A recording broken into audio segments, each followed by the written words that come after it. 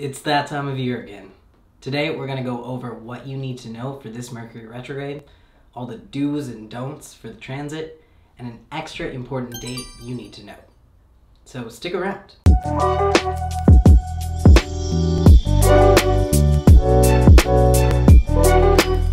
What's up guys? Namo Himalaya. Stephan Piel from Shared Reality here to welcome you to yet another Mercury retrograde. I realize this is one of the most talked about, most feared transits in astrology, so I'm hoping to dispel a couple myths and help you make the most of this time. Now, Mercury already went retrograde yesterday, May 10th, at 4:47 a.m. PST, and will continue on that trajectory until June 3rd. And if the memes and pop astrology articles are any indication, we are emotionally and spiritually in for a shit show. While every good joke has a kernel of truth to it, thankfully, most Mercury memes miss the mark and don't provide a full picture of what Mercury retrograde actually is. Mercury retrograde actually happens 3 times a year. And if you include the shadow periods before and after, each Mercury retrograde lasts almost 2 months. So that's about 6 months out of the year that we spend in this planetary configuration. That's half of every year, totaling half of your life, basically. So if you follow the conventional pop astrology wisdom to not start any new ventures or make any deals or sign any contracts or travel, you're severely limiting the time you have to make those things happen for yourself in this lifetime. Instead, it's much more beneficial to view these retrograde periods as opportunities for growth. Now, there will no doubt be some frustrations, but every hiccup you encounter is all for your betterment and your personal evolution. Mercury is named after the Roman messenger god. You may know him better as Hermes, which is his name in Greek mythology. He served as messenger to all the other gods on Mount Olympus, which is why in astrology, Mercury is the planet of communication. But he also ruled over wealth, good fortune, commerce, travel, and thievery.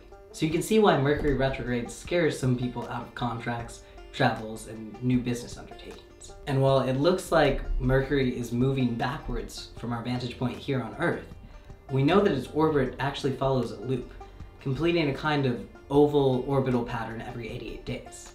This is significant because the frustration and challenges Mercury retrograde brings up in our lives are not just random annoyances.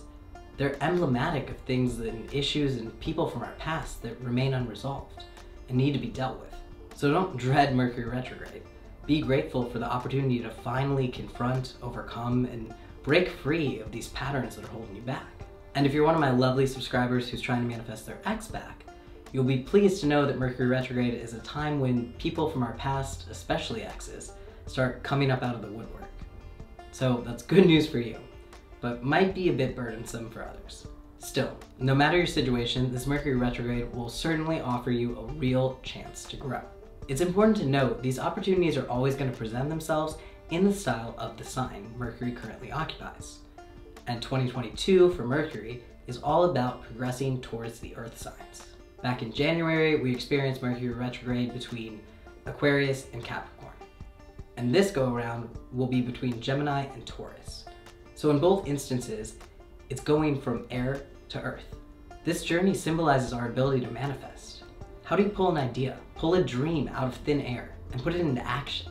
Manifest it into physical reality on this earth. We get so caught up in the go, go, go nature of our society and that push for forward momentum that the backwards motion of a retrograde can feel a little jarring at first. But the delays and the hangups you experience during this time are actually opportunities to step back, take a breath, and reassess that everything is aligned, that all your ducks are in a row, and that you actually want to proceed in the direction you're headed. So what are the do's and don'ts for this Mercury retrograde? Do, be introspective. Do, schedule extra time for everything so you're not frustrated by the delays that you know you will encounter.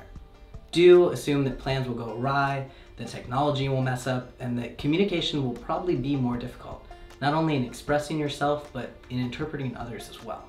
Do dot your I's and cross your T's.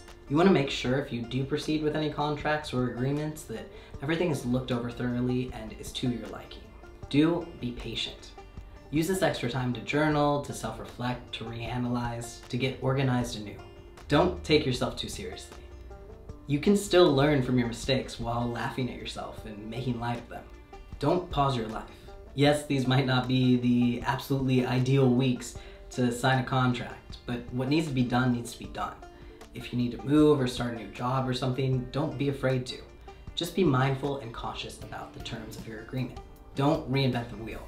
While I'm all for trying new things, this is not the time to totally change up your approach or your routine. There'll be enough challenges demanding your attention without adding that extra layer of stress of trying to take on some brand new way of doing something. Now, the date I want you to look out for and make the most of is May 21st. This is a very auspicious day because it's when Mercury arrives at 0 degrees Gemini in an inferior conjunction with the Sun, which means Mercury will be stationed between us here on Earth and the Sun. This is known as the Mercury Cazimi. Now, Cazimi in Arabic actually means heart of the Sun, so it's when the light of the Sun's rays fully shine on a planet. These moments, these Mercury Cazimis, are known to bring about big aha moments, personal revelations, and epiphanies. So May 21st is a super important day to have your notebook on hand to jot down any important things that are revealed to you. It can also be a beneficial day to set aside some time to journal and let the words just flow from you without judgment, to really see what's inside waiting to come out. It's a great day for contemplation. Now, if you're anything like me, you're already feeling the effects of this transit heavily. I actually wasn't sure this morning if it was just my depression creeping back or what that had me feeling so unlike myself. And then my friend reminded me of the planetary configuration, and I was like, oh, that is where this is coming from. So just remember to be gentle with yourself. We only have to navigate this retrograde through June 3rd, and a couple weeks of the shadow period for those of us who are extra sensitive to the energies. But still, don't take it too seriously, don't take yourself too seriously, don't take life too seriously. Just enjoy the journey and be grateful for whatever life throws at you during this time. Because ultimately, as with everything you experience, it's all for your greatest good. Well guys, I hope you got some benefit out of this video and that it helps you make the most of this transit. If it did, please drop a like, drop a comment. It really helps my channel and I really appreciate it. Maybe even just comment May 21st below so people skipping through the video can still know what date to look out for. I'm so grateful for you, and I know in my heart that we will all make it through this transit and come out better for it. So I think I'm gonna end it there. If you're new to this channel, please be sure to hit that like button and the subscribe. And don't forget to hit that little notifications button too, because I'm committed to bringing you 3 new videos a week so we can all continue learning, growing, and not only survive, but thrive in 2022 and beyond. Thank you. Love you.